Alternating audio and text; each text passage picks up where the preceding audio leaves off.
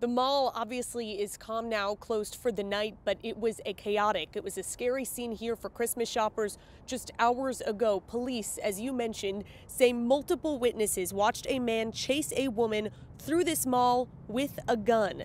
The mall went on lockdown, Fort Worth police said, and that guy, he fled, headed for a nearby apartment complex where he was detained. Shopper Stephanie Miller told me she watched it all happen, even followed the guy, called 911, and told police where he was. Everything was just in slow motion.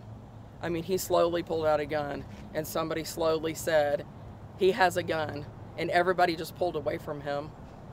And then, in probably 10 seconds, he ran towards the door, dropped all his stuff, not once but twice, grabbed it, threw it in the backpack, and then he took off. Now, despite concerns I heard from several witnesses here on the ground, police repeatedly said tonight there were never reports of any shots fired.